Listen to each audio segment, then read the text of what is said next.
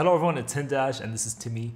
Welcome back to my channel. Today's video is a very festive look and this is the look that I created on Dina. And as you can see, it's a very cranberry inspired metallic burgundy eye. I really love this look. It quickly became one of my favorites that I've ever done.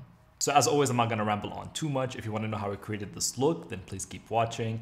And don't forget to subscribe to my channel because a lot of you aren't subscribed to my channel. About 80% of my viewers aren't, which is crazy. So we should change that and Timmy would be very happy. So yeah, don't forget to subscribe and leave me a thumbs up and a comment down below. Let me know your thoughts and what you'd want to see next. Bye. Alright, so here we have the beautiful Dina who is so stunning and I really loved creating this look on her. I feel like it really accentuated all her best features and the color looks so flattering on her. And I'm going to be starting off with skincare as usual. This is the La Mer The Mist and I'm going to be spraying that all over her face. And it's going to prep the skin for skincare. Next, I'm going to be using the La Mer The Moisturizing Cool Gel Cream. And I'm going to be rubbing that all over the skin and massaging it in and making sure that product really sinks into the skin. And I know these products are expensive, so obviously use whatever works for your skin. Use your current skincare routine. This is me just prepping the model's skin. But obviously the ritual is always the same. I really want to massage that in, get the blood flow going, and making the model feel very relaxed. For under eye cream, I'm going to be using the MAC Fast Response Eye Cream. This is actually one of my favorite eye creams for makeup and it just really sinks into the skin. You don't feel it. You don't feel a heavy layer on and makeup just works beautifully on top of this. And I'm going to be using the MAC Prep+Prime Skin Base Visage. And by the way, these products, the minis are from the MAC Advent Calendar, the big star. So that's from the holiday collection. And a lot of this is from the holiday collection because such a beautiful collection. I really wanted to play around with it. And then taking some MAC lip conditioner and putting that all over the lips and letting that sink in. I'm going to be starting off with the eyes because I'm using an eyeshadow that I haven't used before and I don't know if the fallout is crazy. So this is the MAC Paint Pot in Quite Natural. I love this paint pot. It's just a really nice neutral brown and I love using this as a base if I'm doing a blown out smoky eye. And I'm going to be blending that and patting it into the lid. I'm not worried if the application isn't neat at this point. I just want to lay down that base and blend the edges as best as I can. Because the eyeshadow is going to do the rest of the work for me. For eyeshadows, I'm taking the MAC Pony Park collection and just dipping into the medium neutral shade, the brown one. And I'm going to be blending and diffusing the edges of that base. So basically, this is going to be like a transition color. And I want to really wing that out almost past the brows. And this eyeshadow is from the MAC Starring You Advent Calendar and it is the Extra Dimension Eyeshadow in Havana. And I'm going to be using that to set the lids almost, but kind of the outer corners. I'm not really going in the inner corners with this. And this is a very neutral, almost cool, metallic chocolate brown. So at this point, I'm just building up the colors and seeing where the look is going to go. Dipping into my favorite MAC Semi-Sweet x9 eyeshadow palette and I'm taking the cream shade and blending the edges even more. So I'm going back and forth with that blending and making sure we're working on that very blown out look. And from the Pony palette, I'm taking the chocolate brown and working it on the outer corners, sort of building up a wing, just to deepen that edge and map out my shape. Again, nothing too neat. And then I'm going to be dipping into that cranberry maroon shade. And I'm going to be tapping it on the outer corner, and that's building up the base color again. Because I decided I wanted this look to be more cranberry based, more maroon, but we're going to add shimmer on top of that. This is kind of working as a color in the background. And with blown out smoky eyes, it's all about layering those colors so you get that very nice, beautiful blend that really smokes out. And now I'm going to be dipping into that mustard shade in the palette and blending the edges even more. And I feel like that really warms up and brings out the cranberry maroon tones even more. I really loved adding this step. For the next shadow, this is the star of the look. This is the Spellbinder shadow in Stairs to the Stars. And this is the formula that I haven't used yet. That's why I did the eyes first because I don't know if it was going to fall down because it is a magnetic pressed eyeshadow. It's very interesting. And I'm going to be going in with my finger first to see how that shadow works. And tapping that on the lid and building it up slowly, going all the way to the inner corner as well. So this way I kind of get to feel how the product works and what I want to add to it. Next, I'm going to be going in with a brush and seeing how it applies with the brush, and of course getting more closer to the lash line, which I couldn't really do with my fingers, and on the edges as well.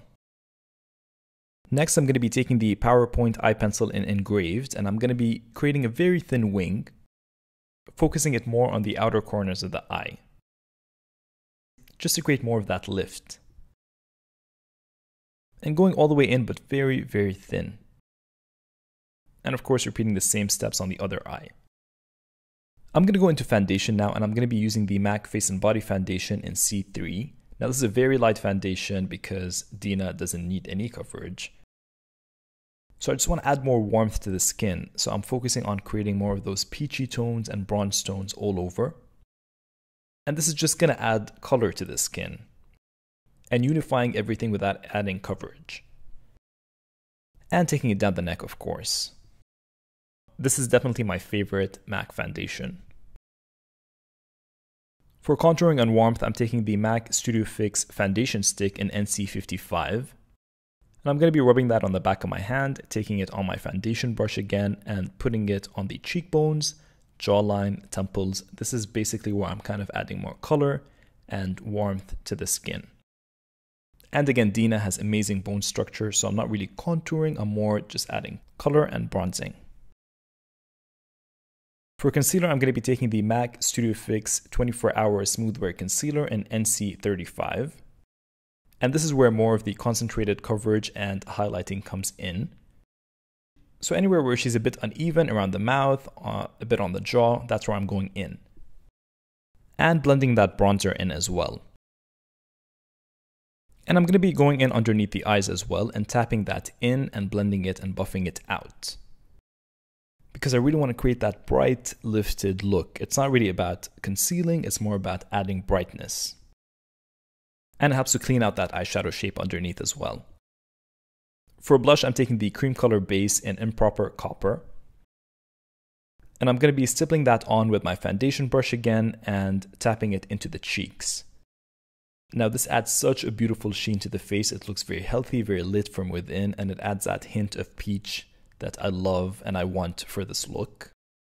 And I'm going to be tapping a bit on the nose, the chin, and the forehead with whatever is left on the brush. I'm going to be brushing her brows up and just dipping into that MAC Semi-Sweet palette again. And going in with the ashier shades. I'm not going to do anything too crazy with the brows. Dina has really good brows, so I'm just brushing them up and filling in any sparse areas. Very, very lightly. And even lighter when I get to the front of the brows.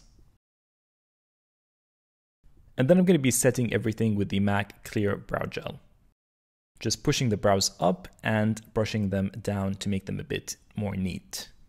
And I love how Dina's brows turned out. They really just framed the eye look perfectly. Dipping back into that maroon shade, I'm going to be going over the black liner because I don't want it to be so harsh. And I'm going to be taking it underneath the lower lash line as well. And buffing it out. And blending those edges again with the mustard color, which I love, and it really did add a lot to this look in a very subtle way.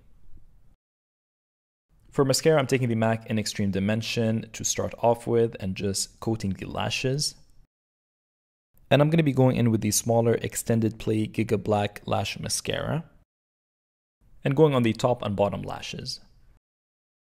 Then I'm going to be going back into that Spellbinder shadow, but this time I'm spraying a bit of Fix Plus on it because I want to use it wet. So I want to intensify the look. I wasn't as happy with it dry, so I decided to use it wet, and I'm so glad I did this because it just completely amplified the shadow and just made this look 100 times better. And now you can see the flecks of color, you can see the shimmer, and it looks even 10 times more beautiful when you photograph this. When the flash hits it, it really just is more bright and alive. And I'm taking that on the lower lashes as well, so I want the shimmer to kind of run throughout the eye. I'm going to be contouring the nose a bit, and these are Pro Contour Powders. I'm sorry I don't have the names, but one of them is Harmony. So just contouring the nose a bit, nothing crazy.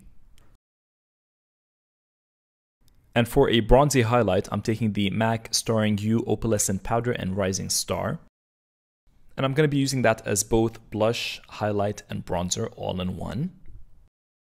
So going over all the areas where I've placed the MAC cream color base and just really pushing it into the skin and tapping it in. This gives the skin such a beautiful sheen. And to kind of highlight and add a bit of color and to complement the eye look, I'm going to be taking the MAC Starring You Opalescent Powder in Shooting Star and placing that more high up into the cheekbones as if I'm adding blush. But again, this does give you that nice beautiful sheen. And it's not as crazy as it looks in the pan, it's actually very, very flattering. I'm going to be prepping the lips with the MAC Prep+Prime lip. And bear with me, but I'm going to be using 3 lip liners because I was kind of testing out the lip. And the first one is Subculture. Because that was too pink for my liking, I'm going to be adding a bit of Stone lip liner, and that kind of adds a bit more of that cool tone, a bit more dimension. But again, it was still a bit too cool toned. I'm using a bit of the MAC Honey Love lipstick, just tapped into the lips. And then blending the edges in. Next, I'm going to be going in with the MAC Spice lip pencil and tying that look together. I mean, honestly, you could have used Spice from the beginning. I was so excited to use these lipsticks the second I saw them. This is the MAC Kiss of Stars lipstick in Gold Star, and it is a beautiful champagne color, but it acts kind of like a gloss when you put it on. It's a shimmer, it's a metallic, but it's a very, very flattering one. So if you put it on the Cupid's bow and the center of the lip, it just adds that volume and that dimension to the lip. I'm taking a bit of the excess off on the back of my hand because there was lipstick buildup, and going back in to really emphasize that shine. I'm going to be adding a more intense highlight just down the center of the nose and the chin. And I'm going to be going in with a very thin layer of translucent powder. This is the MAC Patrick Star powder. And with a fluffy brush, I'm just tapping it on the T-zone underneath the eyes, just any areas where I want to set, and leaving the outside perimeter of the face kind of powder free because we've added all that nice glow. So just set your face strategically. I'm just going to be going back in and touching up with that bronzy highlight. For the final touch, I'm taking the Lipglass in Young Star and tapping that over the areas where I've highlighted with that lipstick, just to add even more dimension. And that is the final look on Dina. I really hope you guys enjoyed this video. It was definitely one of my favorites to do this year. It's just a very festive look, but it's not your typical festive look. So yeah, don't forget to subscribe to my channel and leave me a comment down below. Let me know what you think and give me a thumbs up, and I will see you guys very, very soon. Bye.